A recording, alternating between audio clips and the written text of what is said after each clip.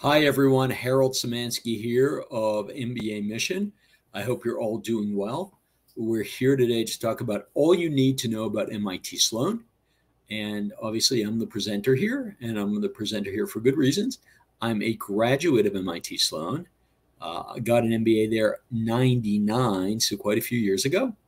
The reality is that I still have very close ties to MIT Sloan, both through the entrepreneurship community. My office, when I went into my office, was across the street from MIT Sloan. I'm over at MIT Sloan all the time. They happen to have a great cafeteria and dining hall and very inexpensive. So I walk over there across the street, not infrequently. And at this point, I know folks in the admissions committee. I know Donna Levinson quite well. So I do believe at MBA Mission, I am, in fact, the Sloan guy. But we have a couple of other Sloan guys, which I'll tell you about at the end. But let's talk a little bit about MIT Sloan now. And I'm not sure it's all you need to know about MIT Sloan. So I say that to you guys in the context of, if you have not yet done so, sign up with MBA Mission for your free 30-minute consult. You can speak to me. I'll put some appointments on the board for next week. You can speak to really any of our members of our team who have been doing this a long time. 30 minutes. We're not salespeople, and just to hear what your thinking is and for us to give you a little bit of background. With that in mind, so let's talk about MIT Sloan. We're going to start with what I like to say is Sloan by the numbers, just a very general conversation about how to choose a business school, as well as how MIT compares to other business schools. More specifically, once we work through that, we're going to talk about what makes Sloan different. I use the term here, et menus, which means mind and hand, which is the motto of MIT generally, and see how that plays into the MIT Sloan culture, philosophy, and it really does. And one of the things that we're going to try to answer today is what we advertise is MIT Sloan, is it really just a tech school? And the answer is no. And I'm living proof of that. For those of you who don't know me very well, I worked in government for a member of Congress for about a number of years. I went to business school a little bit older when I was 30, and I was a poet in the vernacular of the different categories of students there. I had no tech background whatsoever. I had very little quantitative background, but I still thrived there, I'd say. And it was still a great place for me, and likely a great place for many of you. So let's talk about Sloan by the numbers. And again, this is going to be a little bit of a broader conversation about what to think about when you pick business schools. So let's just start off with the most physical of all of them. Different business schools exist in different locations. There are going to be some that are in urban campus, meaning right in the city. We speak to some issues around decentralized, more expensive, closer to recruiters and network. Oh, yes, some more, some no. Others are going to be a college town, far away from anything other than cows generally. And the issue is all around, do you want to be part of a very close-knit community that in many ways can be, not always, but can be somewhat insular? So let's think about that in terms of probably some of the schools you're looking at. When it comes to urban campuses, MIT Sloan is practically as urban as you can be. I would even go as far as saying it is more urban than Columbia or NYU, certainly more urban than Harvard Business School, which is across the river from us, certainly more urban than UCLA, which is somewhat far away, certainly more urban than Chicago Booth, middle of Chicago, but not really. It's a little island there. We also have the urban college hybrids, Northwestern, Stanford, Stanford, UC Berkeley Haas. Generally, it's probably an hour outside the big city. Then you have college towns, small places that the business school, the university is really going to be the center of focus of really the whole community there. And Dartmouth Tuck, you will be living with, you will be eating with, you will be going to school with the same group of folks, same with UVA Darden. Michigan, you're probably going to be more integrated into the university as a whole. And Duke, you're actually, one could make the case it's more of an urban or college hybrid. And with that in mind, let's just talk a little bit more about the different differentiators in terms of business schools. You have a large versus small. We make the cutoff here around 400. The reality is that maybe it's closer to 500. It really doesn't matter. As you'll see, some schools are really big and some schools are really small. In fact, this one could say is one of the biggest differences among these different schools. The curriculums, I think, are frequently pretty close, though not always. We'll go into that, but the size can really matter. Again, Dartmouth Tuck, a school I happen to love, 284 students, but again, you are with them every single day. You are, like I said, eating with them, living with them, talking with them, socializing with them.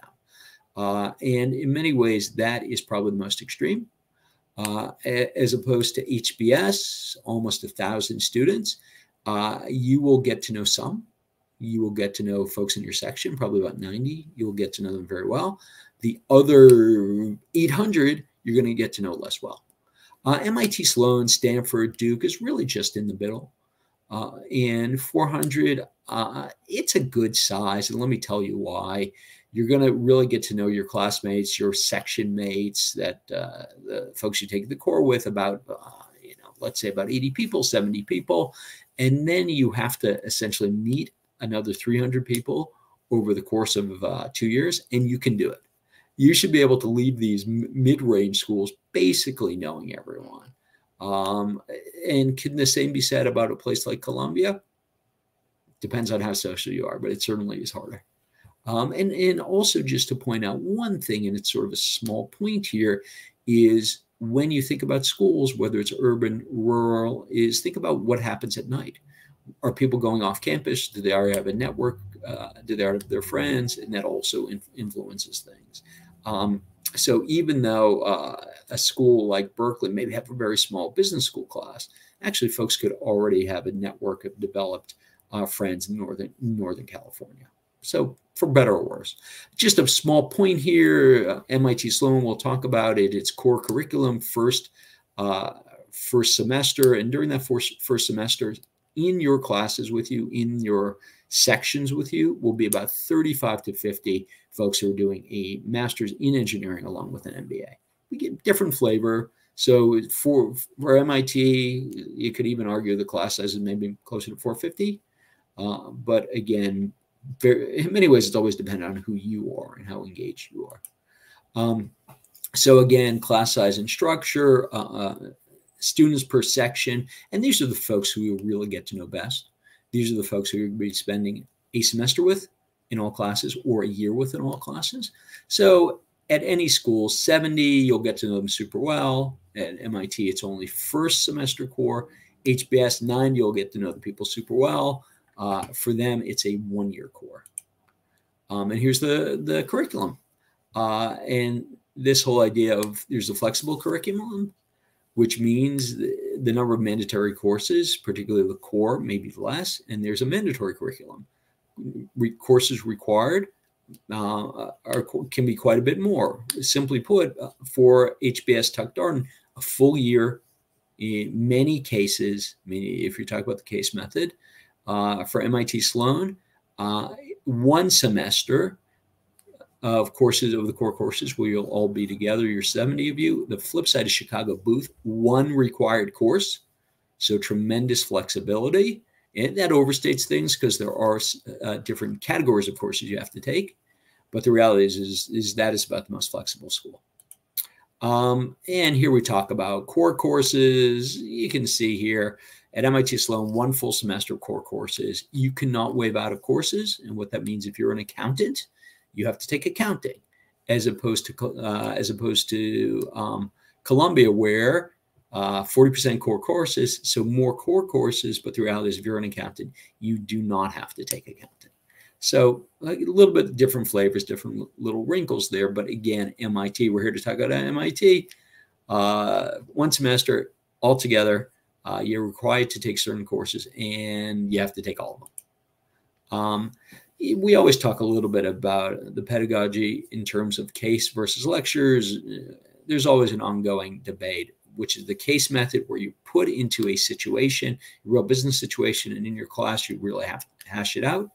Is that a better way to learn than lecture, which is traditional, very frontal, as they like to say, a professor imparting knowledge onto you? It's never quite that extreme. Frequently, there's a lot of study groups. Frequently, the actual conversations in classroom can be quite robust. But again, these are different ways of looking at your courses. And the most extreme, the philosophy around Harvard Business School is case method. So your courses are really going to be case method based. That's where you're going to be doing at the end of the day at Harvard Business School. You'll do something like 400 cases and again, little stories about different business situations. There's no lectures there, which overstates it a little bit because there are what's called class notes or pieces of a textbook to look at. And this experiential learning, which I'll talk about 15%. So in the case of Sloan, about a third are going to be cases. And again, these real life situations. 25% are going to be lectures.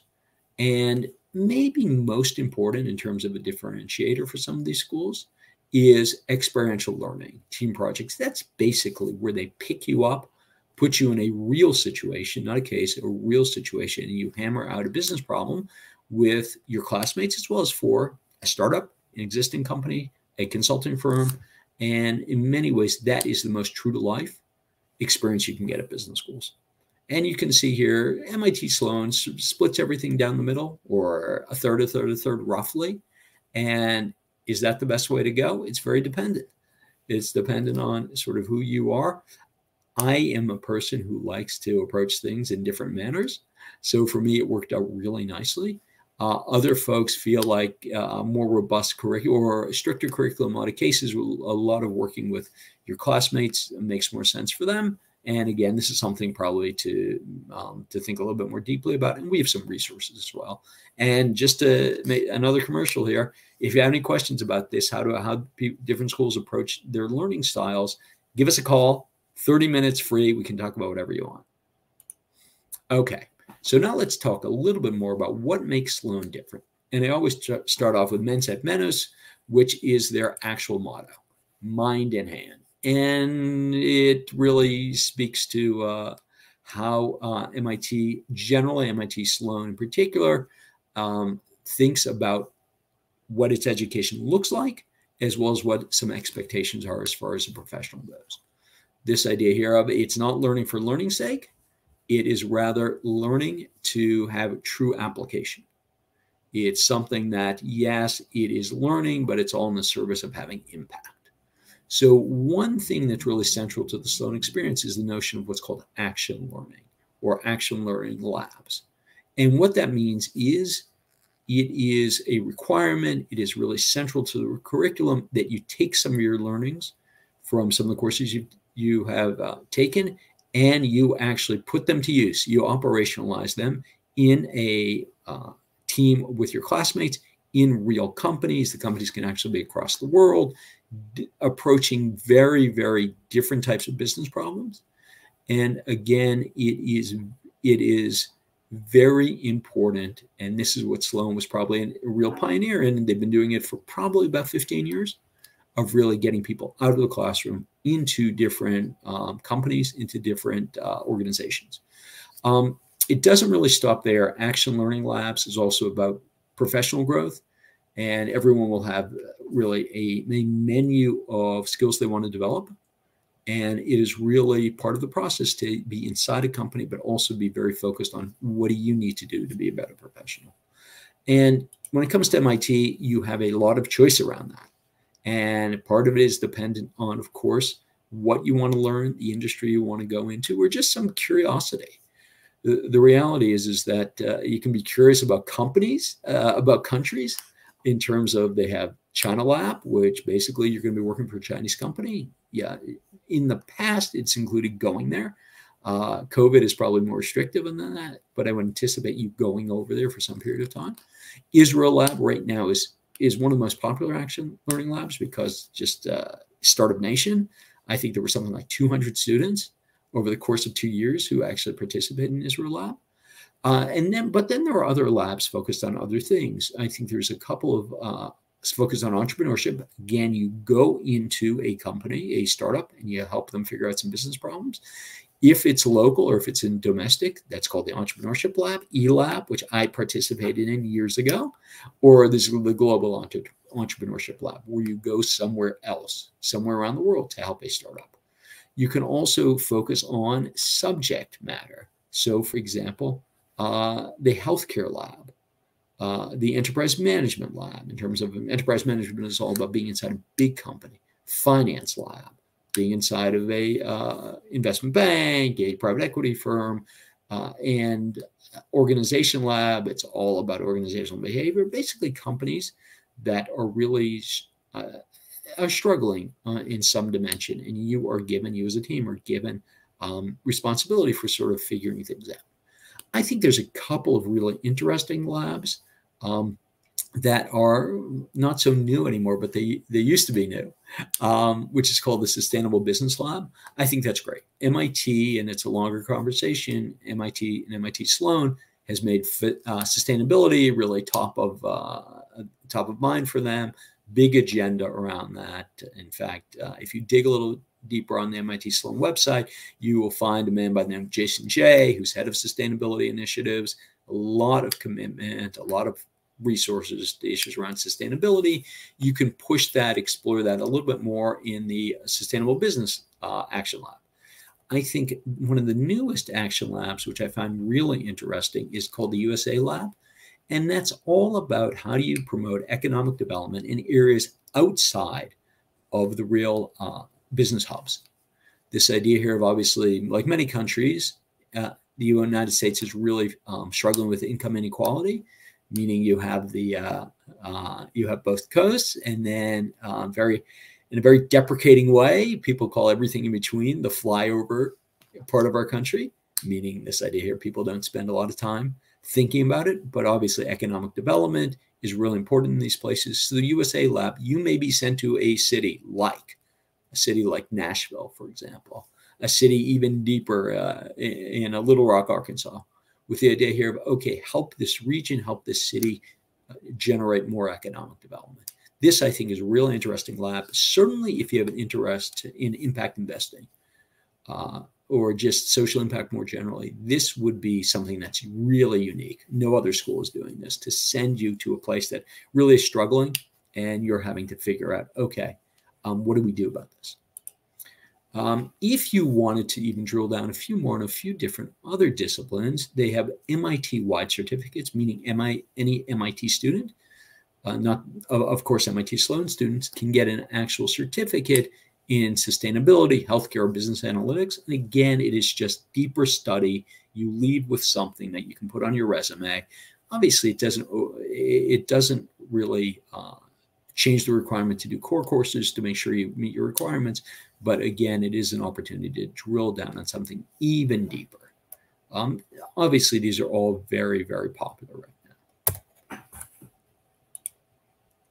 So it wasn't actually clear to me where to fit this in, but what makes Sloan different, this idea of, again, mens et menos. And what that also means is MIT's philosophy is this notion of past is prologue, that there's no way of knowing when you're just starting business school the impact you're going to have. Everyone can have aspirations. Is the size of your aspiration something that is going to really impact your classmates or even impact your future? Because everyone can have aspirations. So MIT, more than any other schools, says very forthrightly, there is no better indication of the likelihood of your future success than past success. This notion of past is prologue, which in the extreme is, we don't care what you want to do. We don't believe you. That's what I tell my clients. MIT doesn't believe when you say you want to do something. Rather, they say, what have you done in the past? If I want to know what you've done in the past, then I'll really be able to understand what you want to do in the future, or have belief in what you will do in the future, have confidence that you can do something really impactful in the future. So again, unlike other schools, particularly a school like Stanford, which is the most aspirational, Stanford's all about changing the world, changing organizations, changing yourself, very future looking. That's not MIT. That's not MIT at all. Rather, it's tell me how you've succeeded in the past. This is very important when you do your application, and then I'll have a better sense of who you are and what I can expect from you. Let me share some other ways that MIT Sloan is different. It is, again, unlike other schools, it is very much integrated into its university and even more broadly into its community. So at MIT Sloan, like at many schools, but maybe in an even more extreme way, is you can participate in other pieces of the campus. And you will also have in your classes and in your study groups and in your teams folks who are coming from other parts of the campus. So, for example, if you are interested in computer science, you can go take a course in the computer science department very, very easily. You can take a course with PhD students. Certainly, there's a lot of PhD in economic and finance students floating around. There's always a few undergrads. I myself was in a team with an undergrad, who was starting his own company at the age of about 2021. And I've kept in touch with him. I just, in fact, exchanged some emails with him, and he succeeded. He left MIT, again, not MIT Sloan. He left MIT at 21 and has spent the past 20 years just building one company after the other. And even we knew it at the time. So you could see undergrads like that. And the reality is MIT Sloan is just one piece of the broader campus. It's also one piece of the broader community. And we'll get to a little bit, but MIT Sloan is smack dab in the middle of Kendall Square, Cambridge, which an argument could be made, and I would make it, that Kendall Square is the center of East Coast entrepreneurship. Obviously, there are other places, certainly. One could maybe make the argument that in New York, it's Silicon Alley. But the reality is that when MIT Sloan is the middle of a place that has 62 public companies within blocks of each other, dozens of venture capital firms. I wasn't sure of the number. The last one I heard was 36.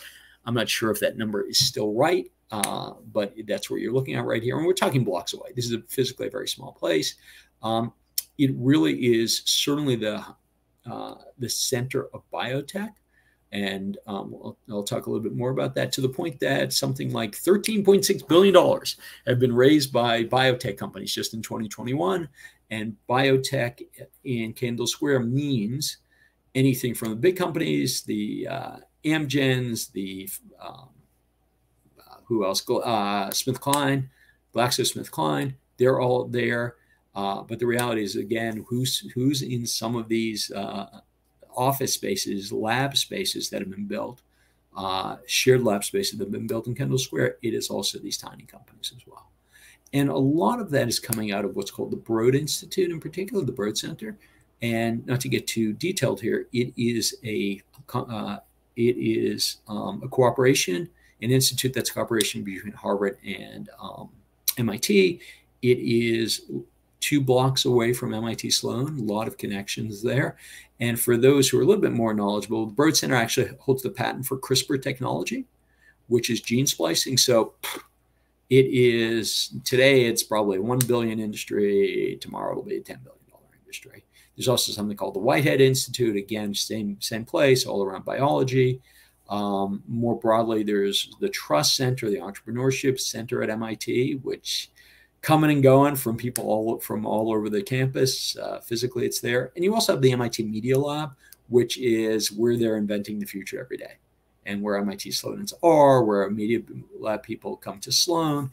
It is just incredibly well integrated. And not to pick on some other schools, but the reality is there's no school that's integrated like this. There simply isn't. If you go across the river to HBS, yes, they also have an entrepreneurship center, but the reality is that it is next to the business school and it's not next to anything else. And you're just not going to have the same sort of integration with the broader university. So is MIT Sloan really a tech school? The answer is no. Again, whether I'm living proof, my clients are living proof, the reality is MIT Sloan is very cognizant of how it may be perceived and looks out for people who break the stereotype. So from the numbers perspective, obviously students are coming from all different backgrounds. You see tech is only 16% compared to financial services, meaning financial analysts, investment banking, private equity, corporate finance, or consultant. And the numbers look just about like most top business schools. The issue is probably even a little bit less for tech. And the reason for that, they're making room. MIT Sloan is making places for poets, for folks with really interesting backgrounds. And MIT Sloan is frequently the only place. There are certain clients of mine that if I think they have a chance at a top business school, it's only at MIT Sloan, because MIT Sloan is willing to take the quirky, little bit older students, folks who are coming with, again, these non-traditional backgrounds, folks who are just interesting and smart. Because at the end of the day, what's Sloan looking for? It's looking for smart. It's looking for success. Other different ways of seeing how Sloan's not a tech school is the top employers look like everybody else. BCG, McKinsey, Amazon, Google, Bain, Amgen, Danaher, with the, I guess, probably somewhat biased towards the biotech world. It's just, and I tell folks all the time, I tell my clients all the time, if you're thinking about biotech, the place is MIT Sloan. You can make the argument for a lot of other places, a lot of other disciplines, but when you're talking biotech, then it really is MIT Sloan. And it also, the wide range of interest of students at MIT Sloan also manifests in a few other ways. First of all, sustainability is big. You start having these really interesting approaches to the world. One is sports analytics. There's this sports analytics conference. The general manager of the Philadelphia 76ers is a Sloan graduate who uses the concept of analytics or cyber technology, data hacking in order to make professional teams just better. And like I said, there's a conference every year at Sloan. Sloan's sort of, one would say, the inventor of that. I think also when you put smart people together and they think about difficult social problems, then they take different approaches. So MIT Sloan has what's called the Hacking the Arts Festival. I don't even know what it is, which is this idea here of you have some Sloan students, you have students from around the university who basically get together and think about different ways of approaching art and spend 48 hours creating an art project. And really interesting. MIT also has, obviously, diversity and inclusion is a hot topic everywhere. I just participated in actually a roundtable. I was one of quite a few participants with the mayors of Boston, Chicago, and San Francisco, all African-American women, talking about issues around D&I. MIT is also known for its organizational behavior department, meaning things like leadership, things like putting together strong learning organizations. And one could say it's probably the top in that as well. Every couple of years, a Sloan professor writes one of those business books that everyone ends up reading in terms of learning organizations. How do you make things better and better? And something, if you have a penchant for some of the softer issues around business, something that you can certainly study very well there. So what does Sloan want in its students? And again, another commercial. Talk to us for 30 minutes. We can essentially look through your own profile and give you a sense of things. Genuine people, confident people. The reality is that there's not a lot of BS at Sloan. There's no way of sort of hiding who you are. The reality is it's a small community and a community that asks a lot of questions, that you will be questioned. People in a very kind way will want to understand who you are. Obviously, doers, getting to that mens at manus approach, smart. Maybe I'm the only exception. People are very smart at MIT. Your classmates are going to be very smart, very soft-spoken, but very smart. Sloan knowledgeable. I joke with people that MIT Sloan doesn't want just to be your first choice business school. It wants to be your only choice business school. And what I mean by that, again, the unique culture, the unique characteristics of MIT Sloan, they want you to know about. As you approach the school, as you share your application, you share your profile with them, it is going to be very important that you indicate very clearly why it's Sloan, why it's only Sloan. How are you going to be a community member? What are you going to do there? How are you going to take advantage of all the resources there? Which is the most exciting for you? So again, if you say you want to go to Sloan because it's a quant-driven school and you're an engineer, that's sort of a no-go, to be perfectly honest with you. They want you to dig down a lot deeper, and they fully recognize what the reputation is, which is something of a contrast to what it really is. And they want you to understand what that community looks like. And this I spend a lot of time talking to my clients about. That first that first iteration of their essay is generally, I'm an engineer and I want to go to engineering school. And that's, like I said, at that point we stop. At that point, I have them talk to Sloan folks, get to know the curriculum, go on webinars, and then you'll have a better sense of what Sloan's all about. Okay, so now I have, again, the big commercial about who we are at MBA Mission. We can go through this. I mean, honestly, a lot of gold stars for us. We're the #1 firm. We're the highest rated firm. We're the only firm that Manhattan Prep, the #1 prep company, recommends. All of us are full-time consultants, meaning we don't have day jobs. This is #1. And something just popped up about our free consultations. Yes, give us a call, 30 minutes, meet with any one of our consultants, and they can certainly help you think through and talk through your candidacy a little bit. Unprecedented collaboration among the MBA admissions team. There's 25 of us. If I have a question, I go on Slack. If something I haven't seen before, I talk to one of my colleagues. There are some things I myself don't know about MIT that another colleague might. Again, it's very, very. We're very selective on who our consultants are. And we talk about already working for you in terms of events, guides, and more. Let me share with you some opportunities to some of our resources. First thing is, if you're interested in MIT Sloan, go on our website, download our Insider Guide, which really tells you how Sloan is unique and different from other schools. We have a lot of other guides. We have events. If you are just at the start of this process in particular, download our 300-page starts to finish admissions guide. Goes over references, goes over resumes, goes over essays. And again, a great place to start in this process, but obviously a lot to be learned there. Like I said, insider guides about something like the top 20 schools, interview primers, again, for the top 20 schools, how their interviews are different. We actually have some valuable publications around different careers, different career choices. So if you say, oh, I want to go into consulting, but you don't really know what it is, by all means, go grab one of our career guides, and that'll help you sort of understand what a career in investment banking, consulting, corporate finance looks like. Free 30-minute consultation with an MBA admissions senior consultant. Yes, 25 of us. You can always find someone to talk to. If you want to speak to me, and if you don't see my schedule open, just shoot me an email, and we can certainly arrange something. And this is not a sales call. We're always happy to talk about our services, but they're on our website. This is let us better understand what you want to do, better understand what your candidacy looks like, and then maybe we can make some recommendations or even just answer some of your questions. Again, here's our services, complete start to finish package, walk you through the entire process, hold your hand, help you make a very clear story, adjust your story for each school, help you with your resume, help you with interview prep. There is every part of the process where we work with you. You can also buy us for hourly. You just have one issue maybe. You sort of know how your application is coming together.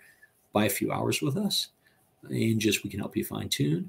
When it comes time to do interviews, we do mock interview sessions. One mock interview session that is particularly valuable, I think, for folks is if you get a Wharton interview. That is a different interview. It's called a team-based discussion. 6 of you are thrown in a virtual room together to work out a business problem, much as you would as a business school team. So at that point, we do a simulation of that because, again, it is a different type of interview, very daunting for many people. So by all means, look at that. And I think that's a lot of value out there. Pre-application strategy. If you're more than 2 years out, why don't you start talking with us a little bit about how to address your application in order to be most impactful, most positive, most likely of success. Okay, here's our team. And like I said before, you can probably chat with many or most of them. Founders, Jeremy Scheinwald. Listen, he is the leader, I think, in this industry. Generally been doing it for about 20 years, great success. a couple of our managing directors, which are really the most senior folks on our team, and also the ones who are hardest to schedule with. In fact, I think they're already full for round one. Is Katie Lewis and Jessica Schlar. Read their reviews, look at who they are, and the reality is they're really top notch. And if you really have interest in them, the time to speak to them is now. Recognize that they're more expensive, and one of the reasons for that is not because their services are different. We all do the same. We have great success, I would say. Jessica and I only talk every other day, and I read her material. She reads my material or my client's material. They are just in great demand. So in order in some ways to adjust that demand, they're just more expensive. But they're wonderful. What I would say is our mini MIT team, though all of our consultants do MIT, I could probably throw a few more names on there, is me. I went there.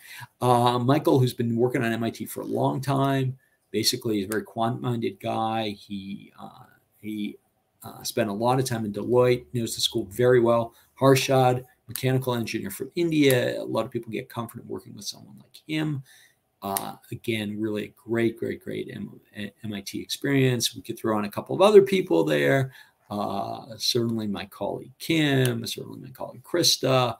But again, you can take a look at any of us online, and by all means, sign up to talk to any one of us. Okay, Q&A. I'm now going to go to questions and answers. Hopefully I've given you guys enough time. And like I said before, if you have questions that are not answered here, and I know I sound like a broken record, if you have questions that are not answered here, maybe the best bet is to sign up with us for a 30-minute conversation. Okay. Let's see. I'm going to just walk through these one at a time. Is MIT Sloan a 1 or 2 year program? It's a 2-year program, and you do an internship during the summer. What profile do you need to get into MIT as a graduate student? I think as a graduate student, you can expect you're going to need a number of years of experience before it's worthwhile to apply to MIT Sloan. How important is age when it comes to MBA applications? Older candidates have a lower chance of getting into a full-time MBA program like MIT or another program in the US. Thank you. Great question. And the answer, of course, always depends. And what I would say is I only consider a person an older candidate where a different story has to be told once you're about 32, 33, 34. I've had success with a 37-year-old getting into these top schools. And you always have to ask yourself, are you an older candidate in terms of age, or are you an older candidate in terms of work experience? Because if you have been someone who just didn't go to business school because their career was really going great and they just didn't want to stop, then at that point, you wouldn't really be considered an older candidate. You'd be considered a likely successful candidate when all said and done. If, however, you've been working at the same job since the day you graduated college, if your career has plateaued, if the reality is that business school will probably be less impactful for you, then again, that probably requires a different strategy. As far as approaching a 2-year program, again, 2-year program for someone like that is not natural. Maybe an executive MBA or a part-time MBA program may be more natural. But again, it is very much dependent on your candidacy, your story, that sort of thing. So let me see here as well. We're coming to, do you recommend MIT for somebody that will like to transition into the entertainment industry? And the short answer is yes, but entertainment in this way is probably a little bit non-traditional. And what I mean by that is focused on whatever the most emerging entertainment platform is. If you're thinking about going into what I would say entertainment, more traditional entertainment, this idea here of big broadcast, Fox,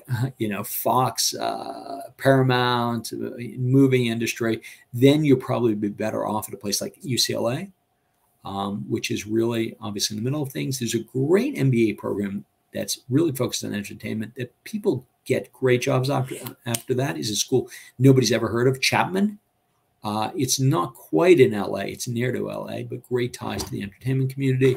NYU also has some great ties to the entertainment community. You can also do a dual master's at MIT, at NYU, in terms of entertainment, some sort of master's in entertainment as well as an MBA. Again, it really depends. To answer your question, there are opportunities at MIT for entertainment, but there may in fact be some other schools that are better suited for you. Okay, another question is GMAT score. How high a GMAT score do I need? And it's probably about the same for MIT as any other school. So, roughly speaking, because like any school, they could fill their class with 790 GMATs. They just can. It's so competitive right now. And I've certainly seen, last year I saw somebody with a 790 get rejected from all the top schools. He then came to me and we worked together for round 2, and he's got into Booth in Columbia. And what I would say is certainly think about your GMAT score in this way. The average for most schools is 720, 730. It's a little bit less for women, a little bit more for men. So for women, we're looking at maybe a 710, 720. For men, we're looking at a 720, 730. For international students, it really bumps a lot.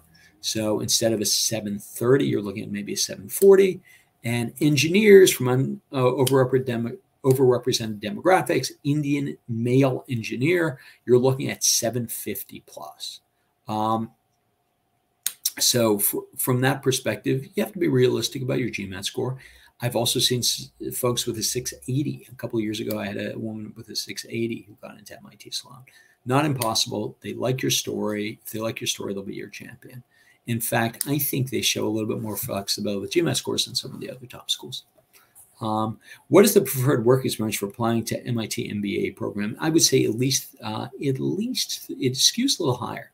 So for women, it's 3 to 5 years. For men, it's probably 5 to 7 years. When all said and done. As far as preferred work experience, honestly, successful work experience. This idea here of you've shown some success in the past. And I think that's probably the most important thing. As far as industry goes, it doesn't really matter. If you've shown success in the past and you've shown some good progression, then whatever job you've been in is probably going to be fine. Okay, let's see what else we have. And we have time for probably two more questions or so. Let me see what pops up here. Getting to know the school. Do you think you should visit? The short answer is, in the past, it was always almost a requirement to visit MIT Sloan for you to be taken seriously to some degree. But that has obviously changed. Not quite sure what's going to happen in the future. As far as scholarships go, another question about scholarships, MIT Sloan can actually be pretty generous. So you have schools that are known for being less generous. Wharton, for example, is known for being less generous. And there are schools that are known for being more generous. Chicago Booth is more generous. MIT Sloan is on the more generous piece of the continuum than any other school. Another question here, which schools are most comparable to MIT Sloan? Great question. A school that I think is very comparable is Berkeley. Again, startup community, middle of an area that has a lot of startups. Very smart people walking around embedded into another big university. I happen to like Berkeley Haas, Stanford, Harvard, of course. But the reality is that it's so much of it is dependent on where you want to go and what you want to do. And then obviously there'll be different complements. A school, just to throw it out there, a school I like a lot, happens to be for entrepreneurship, happens to be UCLA. They spend a lot of resources there. Chicago Booth, a lot of resources in entrepreneurship. Great small school in entrepreneurship. And again, it really is dependent on what you want to study. Thank you. Are you specialized only in MBAs or also in masters? It depends on what masters. We certainly look at masters in finance. That's certainly data analytics. We have a lot of experience with that, but it generally is MBAs. And in dual degrees, for example, there's an MIT, Harvard, Kennedy School dual degree where we have a lot of experience in that. And a couple of other dual degrees. Wharton has the Lauder program, Masters in International Studies, I think, in MBA. We have a lot of experience in that. Master of Finance, yes. We have a lot of experience at Master of Finance. Yes, I know the MIT Sloan Master of Finance very well. It is very, very difficult to get into, I think, when all said and done. It's excuse for younger students as well. Great then.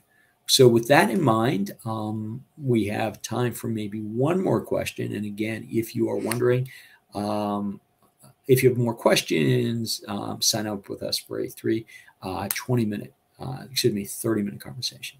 Does MIT MBA have the STEM designation? Yes, it does. At least I think it does. Last I checked, it did.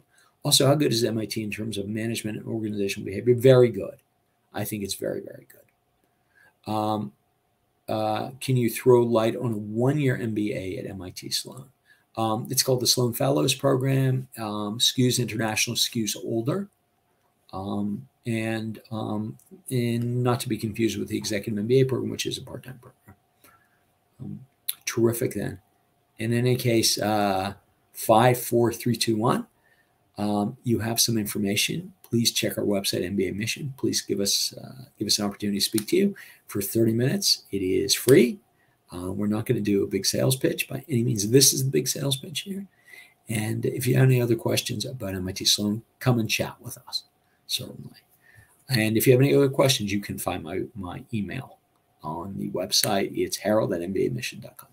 Great then. Well, you're all just starting a very exciting process here. I think an MBA, for me at least, was really a transformative degree. And I think, obviously, a lot of work to be done before you actually start school. But you're certainly on the right path today by going to this GMAT Club presentation. Very good then. Well, again, you will see just scrolling on the bottom here is GMAT Club is looking to raise money for some of the victims of the Ukraine violence.